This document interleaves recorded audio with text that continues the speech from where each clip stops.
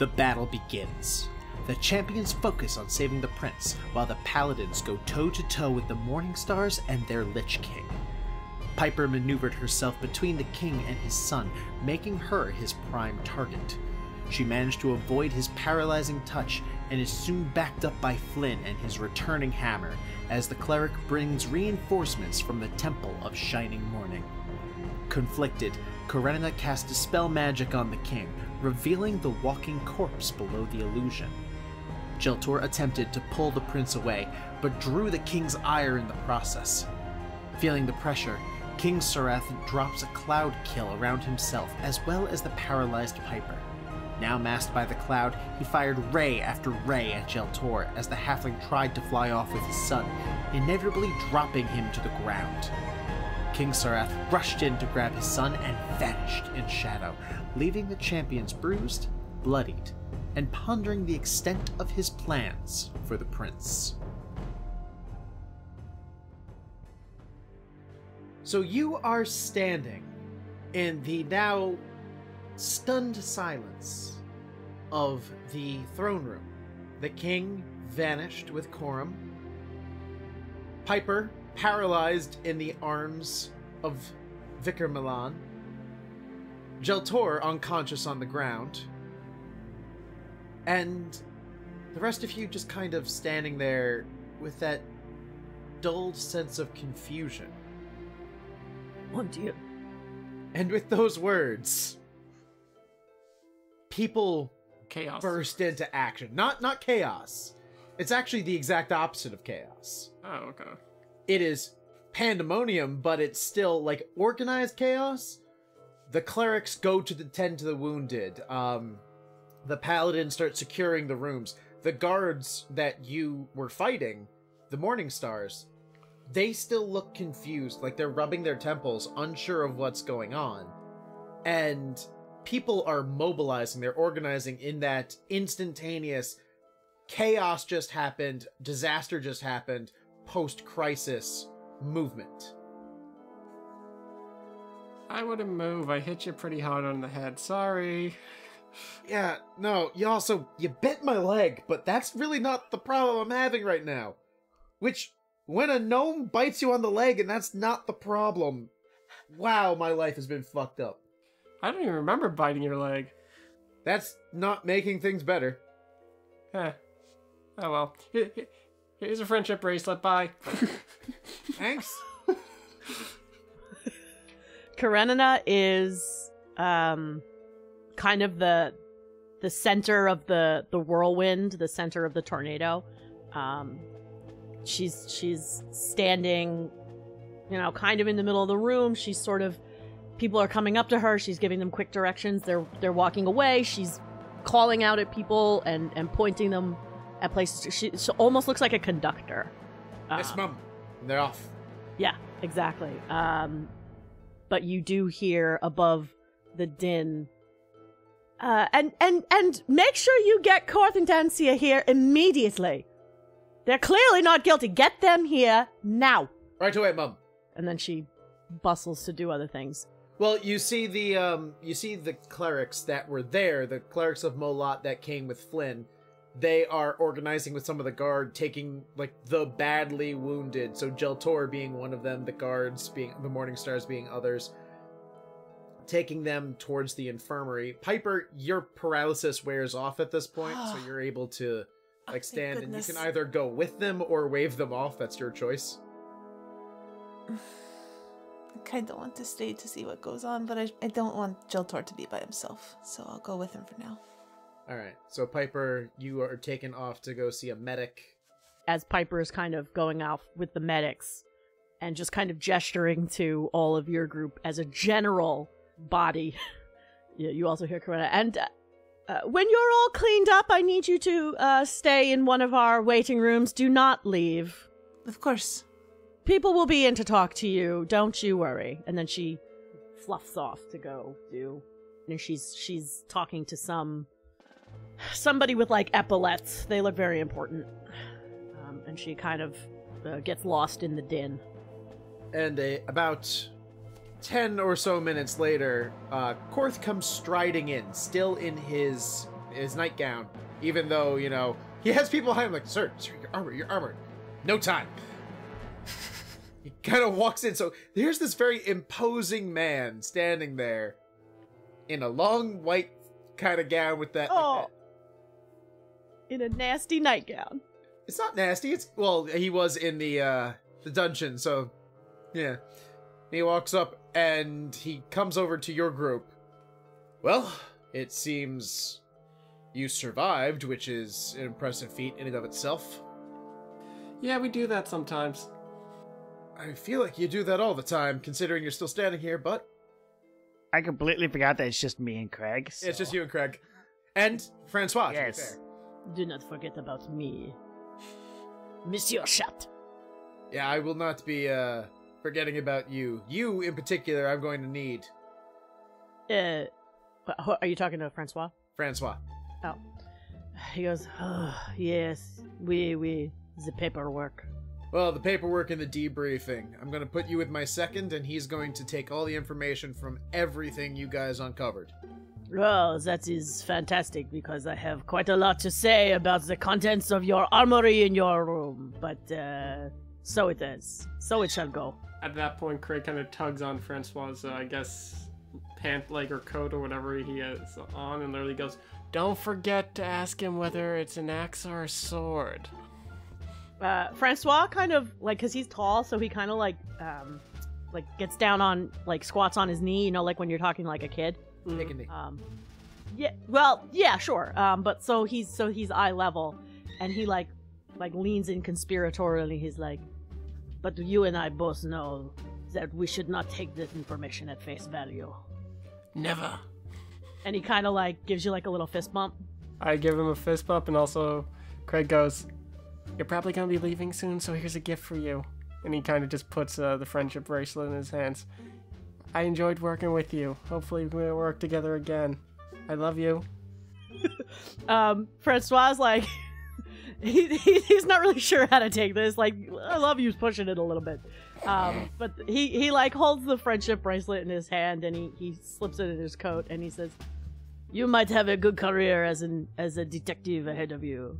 Keep up the good work, little Kreg." And he kind of like, and he gets up and he like nods at Scratch. He kind of like eyes him up and down, and he's still like, all right, he's still a cat. And he's like, very well. Let us get on with the fun part of the investigation. He kind of rolls his eyes and sweeps off to wherever it is he goes. If he probably doesn't have an office. His office is absolutely like a broom closet somewhere. Yeah, one of Korth's men will take him to where the guard, basically, not the guard room, but like where they do their paperwork and office stuff to debrief you. Yeah. But that leaves the two of you with Korth, which you don't see Dancia yet, but Korth is there, and he's... So, you were right about him being the bad guy. We weren't expecting him to be a lich. But, yes. Yeah, him being a skeleton was surprising to a lot of people, I'm sure. Yeah, kind of explains the dumbfounded look on the guard's face who let me out of the cage. Yeah. Oh, I think I bit that one. Tell him I'm sorry. And we're pretty sure that he doesn't have rabies, so he should be okay. I like the fact that you're pretty sure. I had my shots. I think. Did I have my shots? We don't have the paperwork for the shots. Anyway, so he just vanished.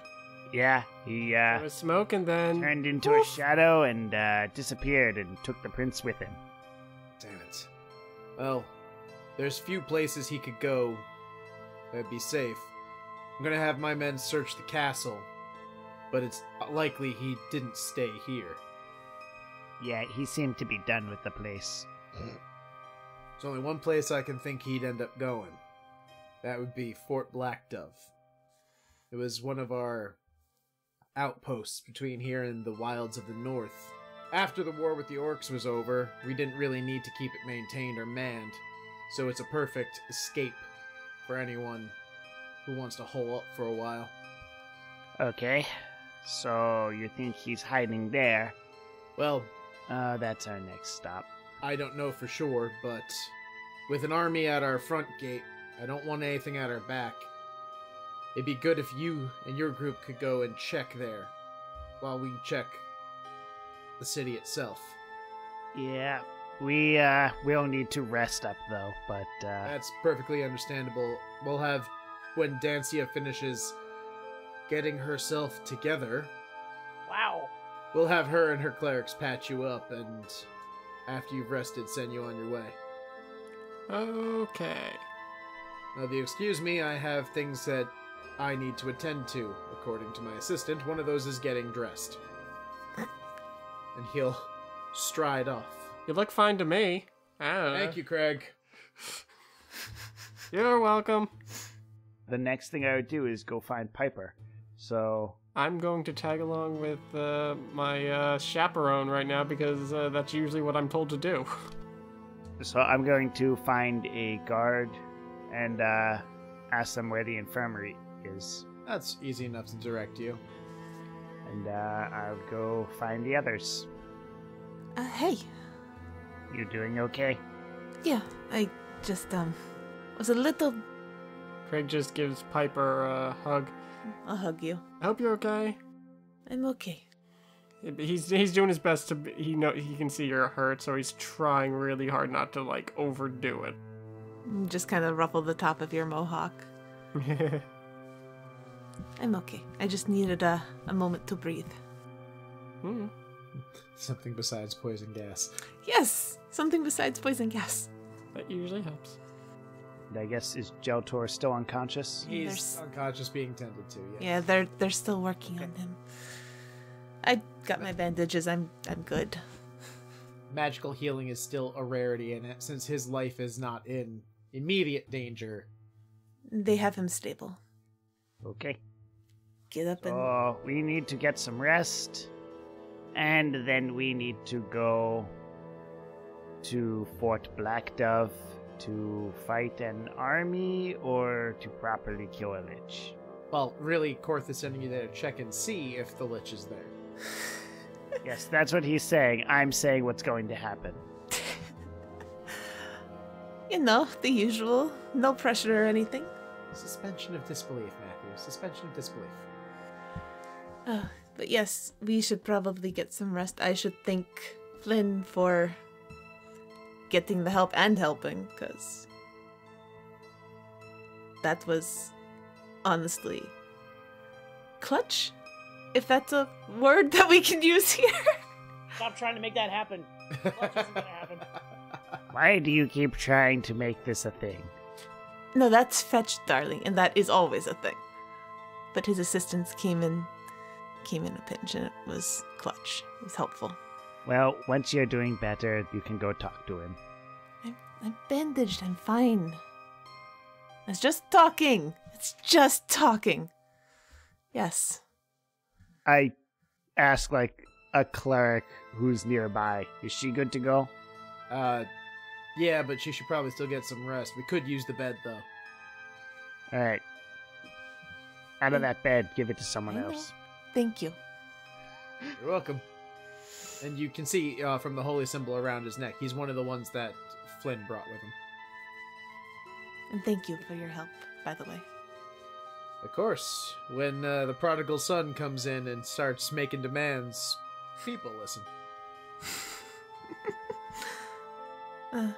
The One what? day, yeah. One day I would like to hear that story. I don't think now is the time, though. Nah. We got work to do. He's like grinding herbs at the moment, getting ready to make a Salve. salve. Thank you. So you guys head back to your rooms to rest. And you know what? I'll say you get a nice long rest there, even though technically it's within the 24-hour period. Fuck that rule. Thank you. You're being healed by people and whatnot, and it's not like you're getting spells back. Yeah, that's a valid point. That was uncalled for. I mean, I get my hellish rebuke back. That's There nice. you go. You do get a spell back. Look at that, the one you can do. Thanks. Thanks for that. Very far away, you hear Karenina cackle. And it's probably about midday at this point when there's a knock at your door. I got it. Kreg opens the door. Hi. There's a guard standing there who, like, doesn't see you at first, and then you yell hi, and he looks down. Oh, there's someone from the Silk... Scratch! Someone's here to see you! And just walks away. Yes? There's someone here from the Silk Glove Society. I've never heard of them, but he says his name is Bryn Lightfeather. Okay. Yeah, bring him in. Alrighty. So, strolling into the room is a short halfling. He's a little round in the belly, wearing a bright blue coat, a wide-brimmed hat with a very long plume sticking out of the top. He's a little ruddy in the cheek, and he kind of is waltzing in with his thumbs in his pockets, kind of trying to make himself taller, but you all know that no matter how hard he tries. And he comes walking in, and behind him is another figure. Which, Sara, if you may. Well, physically, they look... Their facial features are, like, almost very nondescript, in the sense that, like, you would just, like, look at this person in the street and just not remember who they were and be like, eh, whatever, like brown hair, brown eyes, like, just, you know, okay, just a random person. They're, like, about 5 feet tall, but they look like they're youngish.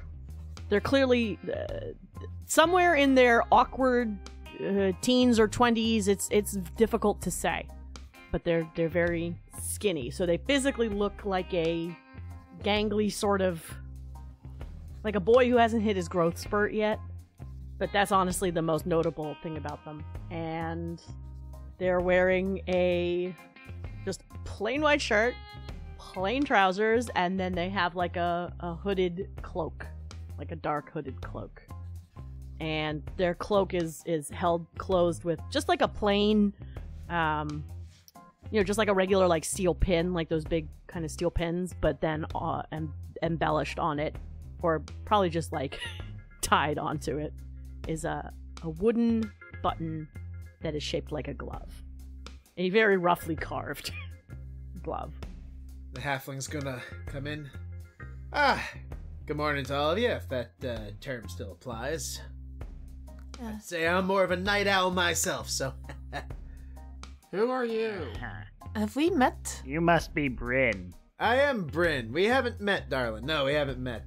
You see... No, we haven't. I have been... We stood outside. What was that? I said we stood outside while you spoke with Jeltor. That's right. You guys came to the friendly face while he came to meet me. Sat with friends of mine. Well, let's cut to the chase, shall we? See, the city gonna be under attack pretty soon, considering my guild's only just getting its feet underneath it. We don't want the city to get destroyed.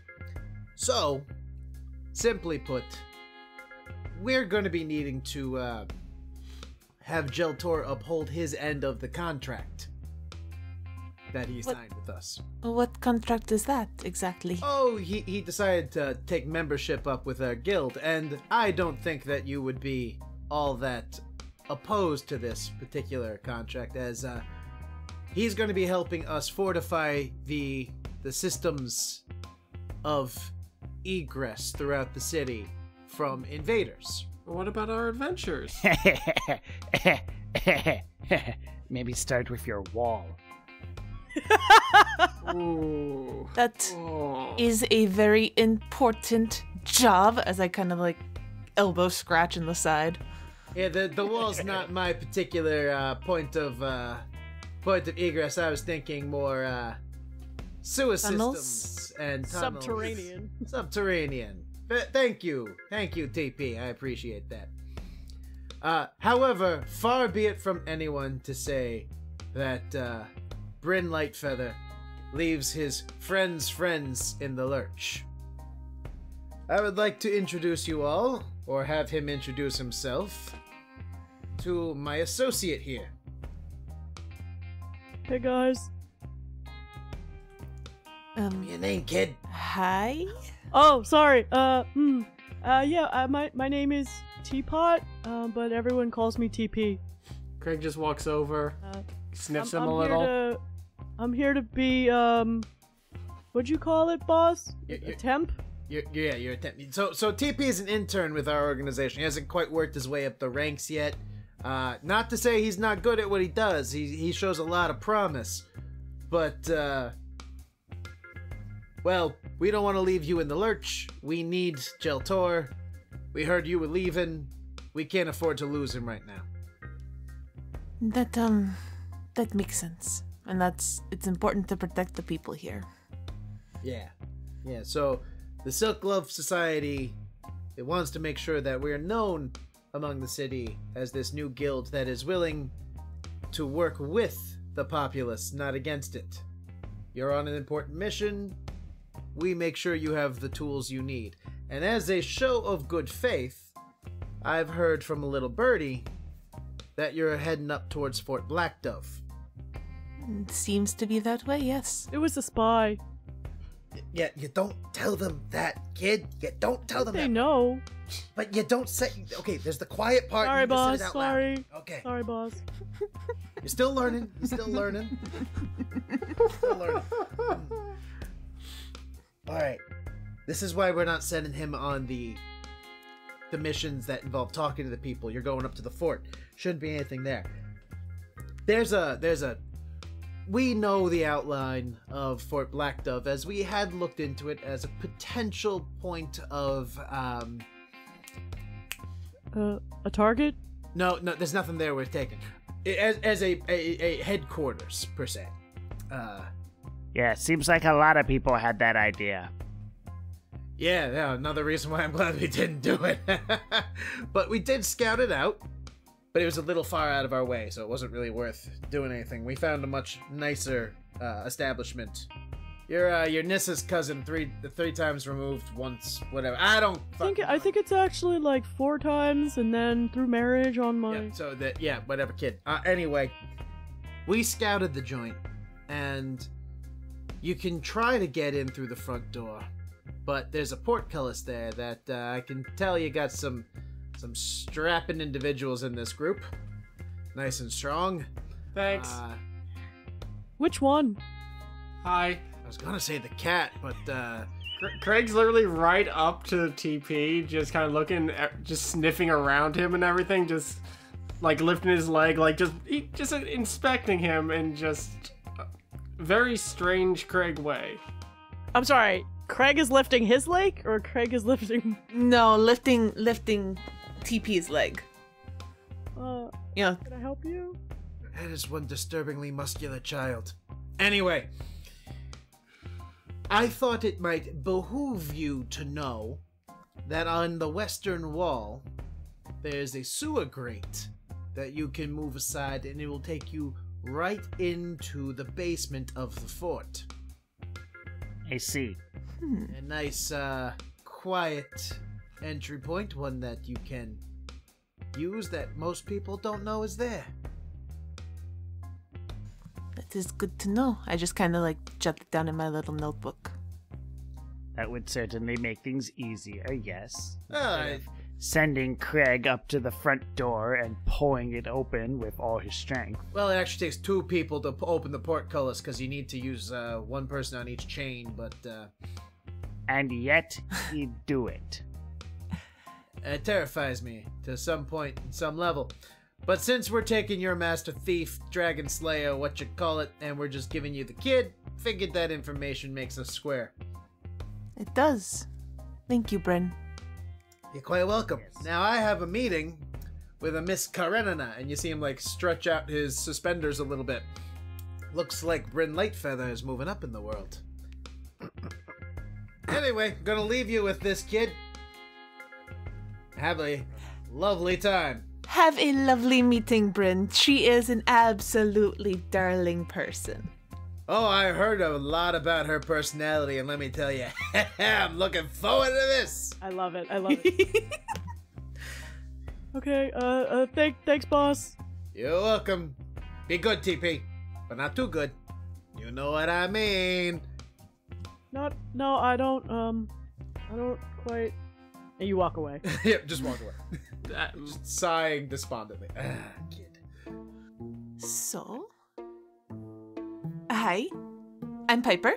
Teapot kind of like looks around, kind of like very deer in the headlights, kind of like not really sure what to like make of you guys. Craig's still sniffing and like just inspecting, kind of climbs on the shoulders and just like looking you in the face.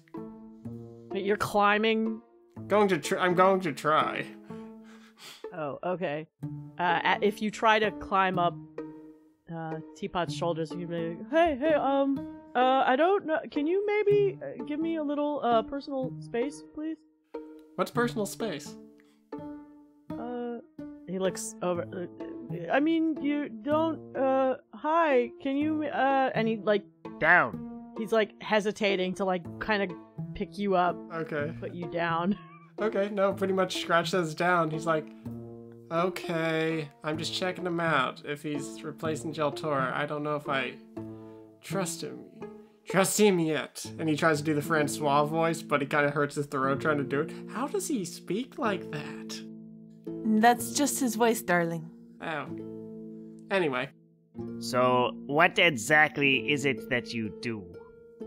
Oh, most of the basics. You know, I can pick locks, and I'm not the best at sneaking around, but I have my second level certification in sneaking, and I'm also fast. Fast. Really? Do you want to have a race? Perhaps later, Kreg? Oh. Later. Not a no, it's a later. Okay. Well, you better get your stuff ready. We're leaving soon. Oh, I came prepared. I have everything with me. So, let's go find Korth. Right. Well, as you go down to where Korth is, he's kind of organizing everything in the throne room. You see Dancia is there as well. She's setting up the clerics. Korth is speaking with a few people, including Flynn, actually, who you would think would normally be with the clerics, but he doesn't currently have his powers, so he's more of a fighter at this point. You see in one corner Karenina speaking with Bryn.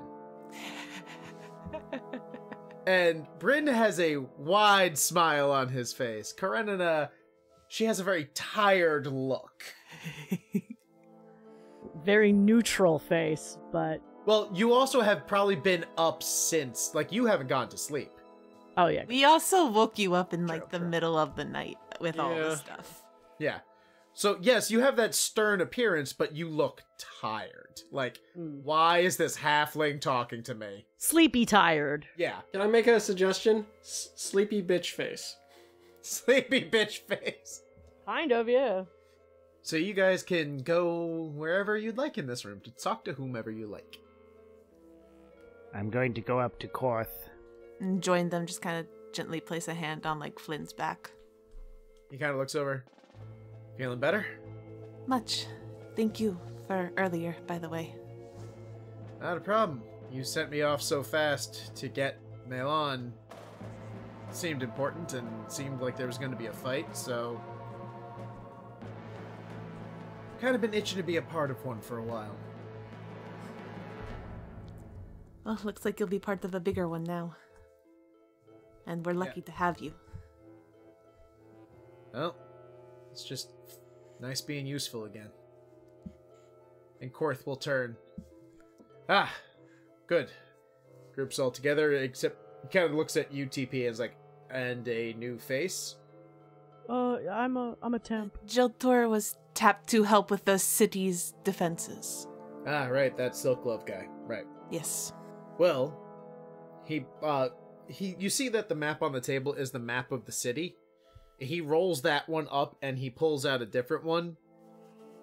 that shows the north end of the city and the trail that you remember taking part way when you went to go to fight the gnolls. But Karenina took you to a side path.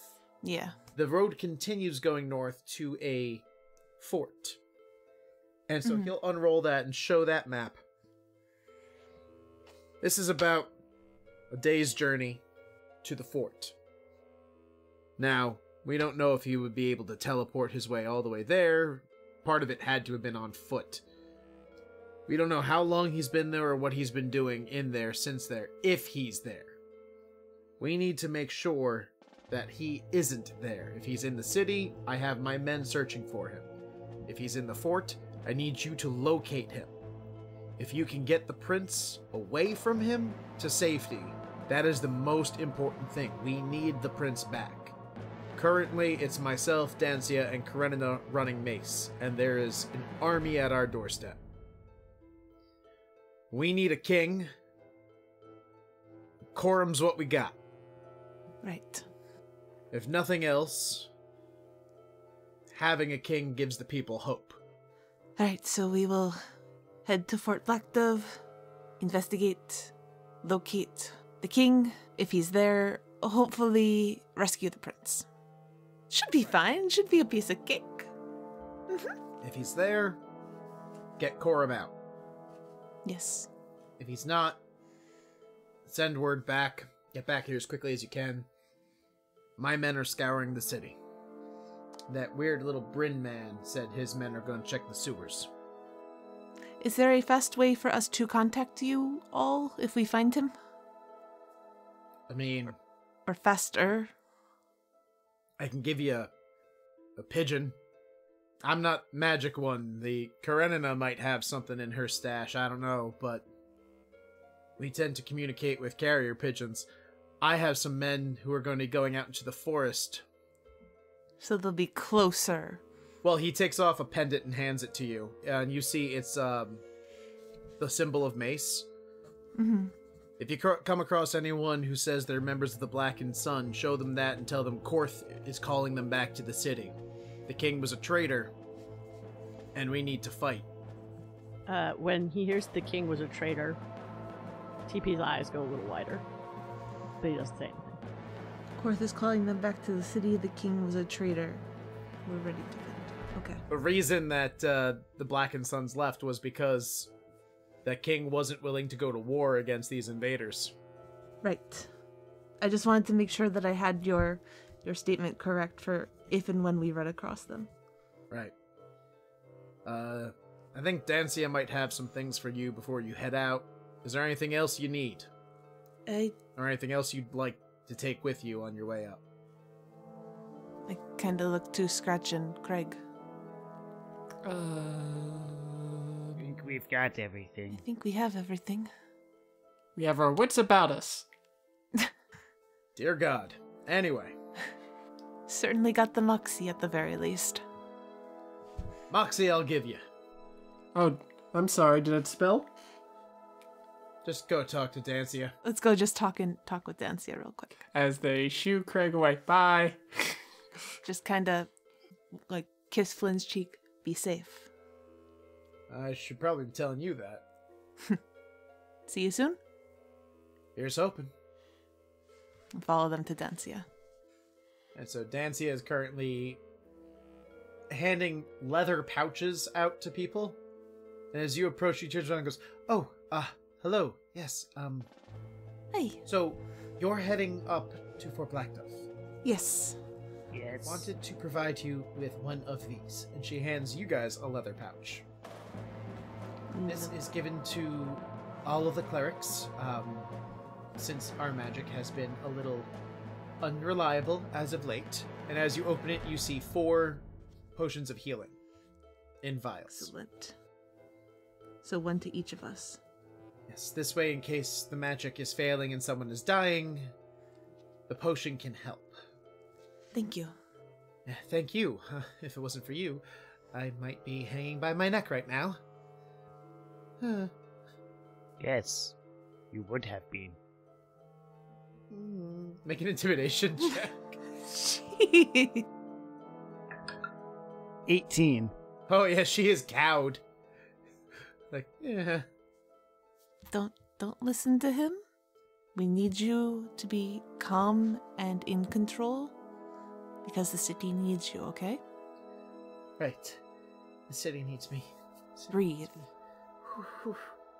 And she just kind of like, okay. And she doesn't look at Scratch at all. She just kind of goes, good luck, and turns her back again and starts handing out more of the pouches and giving directives to the clerics and other healers that are there. Not all of them are full-fledged clerics. Mm-hmm. As we walk away. Really, Scratch? Really? What? Last time we saw her, she was crying like a child. Yes, but now she is one of the 3 people running Mace at the moment. And that is what scares me. Teapot kind of is like, I don't know, she seemed nice to me. He like blushes a little. Scratch likes being catty. You don't say. And as you leave, you are directed to the North Gate. As you remember, last time you left to go onto this road, you had to go out the Southern Gate and take a cart around because the North Gate is under construction. And you see that the North Gate's construction is being ripped away, like the scaffolding and everything is being ripped away, to reveal that no work had been done at all. It was just set up as a barricade almost. Ew. Almost like to stop someone from following someone. Interesting. And you're able to leave out of the Northern Gate. Alright. And before you is the long road to Fort Blackdove.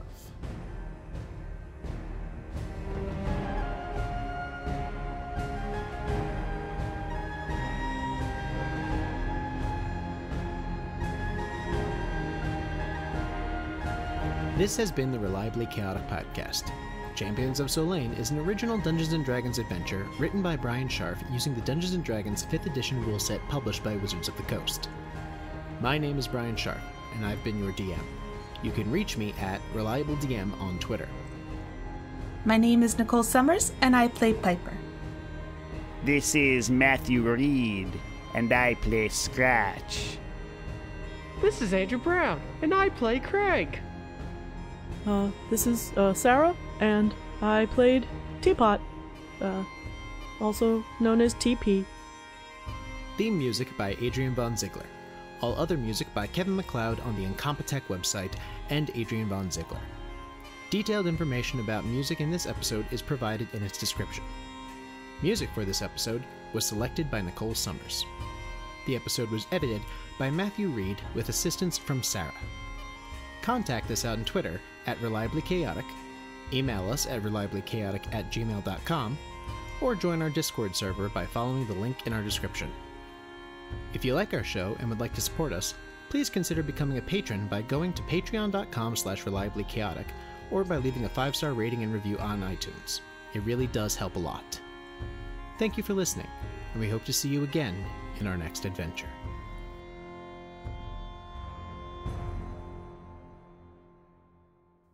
I gotta make sure I get her voice.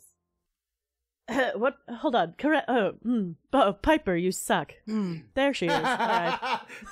Fuck you! Fuck you! That's your capture phrase.